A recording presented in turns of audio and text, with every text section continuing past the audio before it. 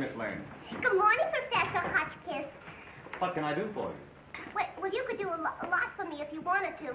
Oh, no, that is... I'd like to do something for you. I brought you something. If the class can manage to come to a semblance of order, we'll go on with our psychology.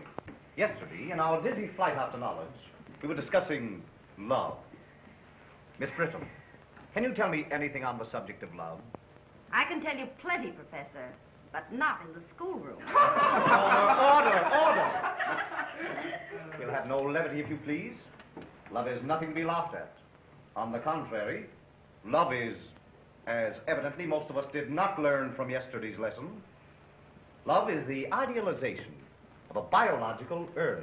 It has to do with the process of setting up an ego ideal, or superego, thus taking care of a certain amount of ego libido. Is that clear, Miss Lane? I think it's perfectly wonderful. Then explain it to me in your own words. Well, the narcissus is a complex ego. No, don't tell me, I'll get it. That is, oh, it's in my head, but I can't explain it. What's in your head? Nothing. Well, at least you're frank. But surely you can give me some definition of love. Oh, love? Oh, yes. Love is it's a funny feeling. It gives you goose pimples. Nothing of the sort. Well, it gives me goose pimples. Perhaps if I make this very simple, you'll understand it. Miss Lane, will you please explain to the class just what the libido is? Oh, Professor. Miss Lane, you're not twins by any chance. I don't think so. I just wonder. It seems so impossible that any one person could be so dumb. Well, that's the way you feel about it. Sorry, I took your old psychology. Possibly you should have taken arsenic instead. Who teaches it? Miss Lane, I can't have you breaking up my class this way. Leave the room and never come back till you apologize. And tell me that you're ashamed of yourself. All right, I'm going. You can't holler at me that way. I'm glad to get out of this old class. Anyway, I never did get a kick out of your old psychology. Well, if you got what you deserved, you'd get a kick. And I'd love to give it to you. In the psychology?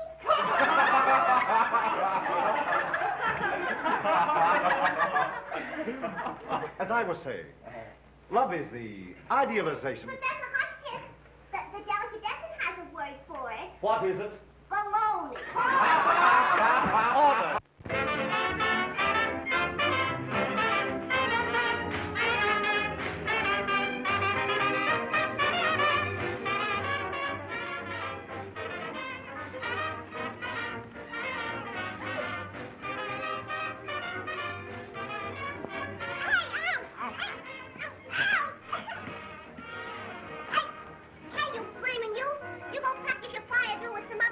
Oh, Helen, I don't see any reason why.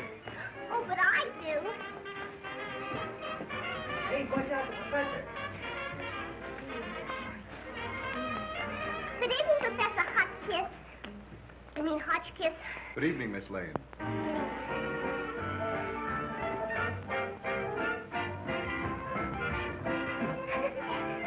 Oh, fancy me bumping into you here.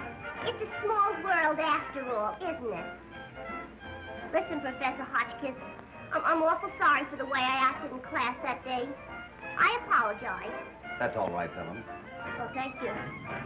I'm gone now. Oh, but I just had to apologize. I'll be gone.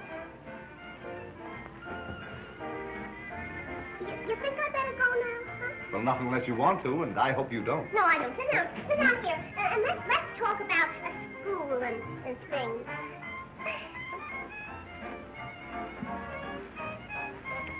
Well, how are you getting on in your studies? Oh, I'm great in the dive dance, and I'm pretty good in the hammock. Oh, but I'm terrible in a rumble seat. Yes, I saw you carrying on an experiment with that freshman. You're telling me he's a freshman. Look at me.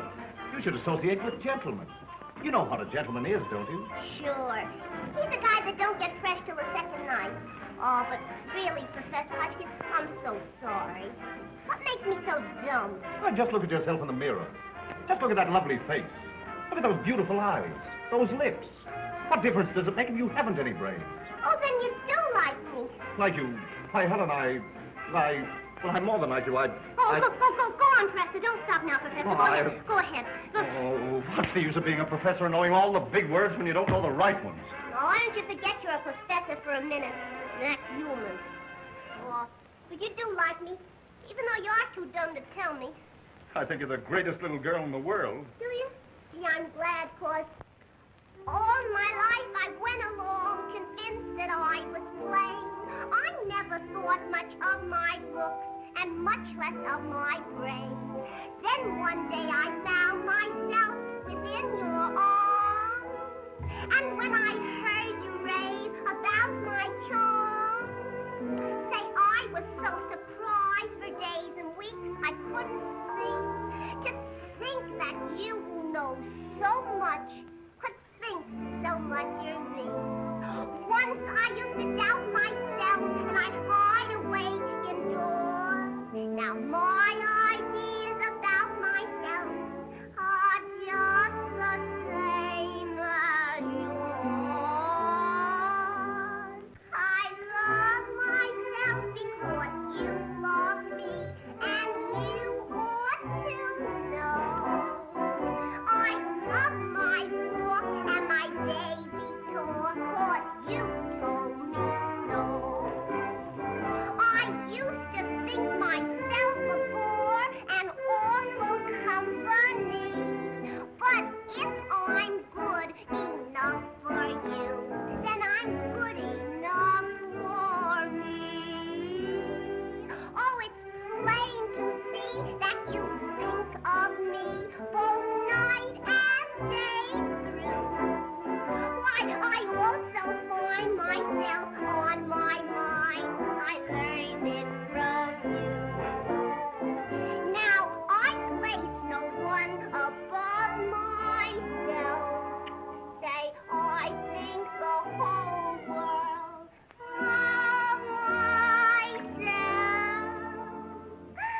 Oh, I love myself because you love me. I love myself because you love me, and you ought to know. I hold my hand and I think I'm grand, 'cause you told me so. You say I'm just as wonderful as anyone can be. You made me realize how much I really mean to me. You say that I'm wonderful, and I agree to all that you say. And that's the reason I go for me in such a big way.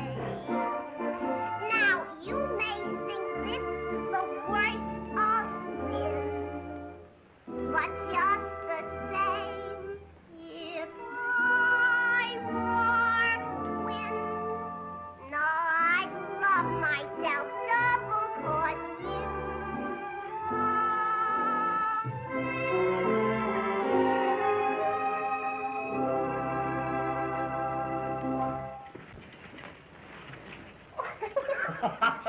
Oh, gee, this is swell. Now we made up. We're friends again. But I don't want to be your friend. I want to be your husband. Oh, you just want to make up temporarily, huh? You know, darling, it's always been my ambition to be the father of 6 sons, all boys. Yeah, we'll have 6 boys, all right. But 5 of them will be adopted. Gee, it'd be great to be the bouncing father of a proud baby.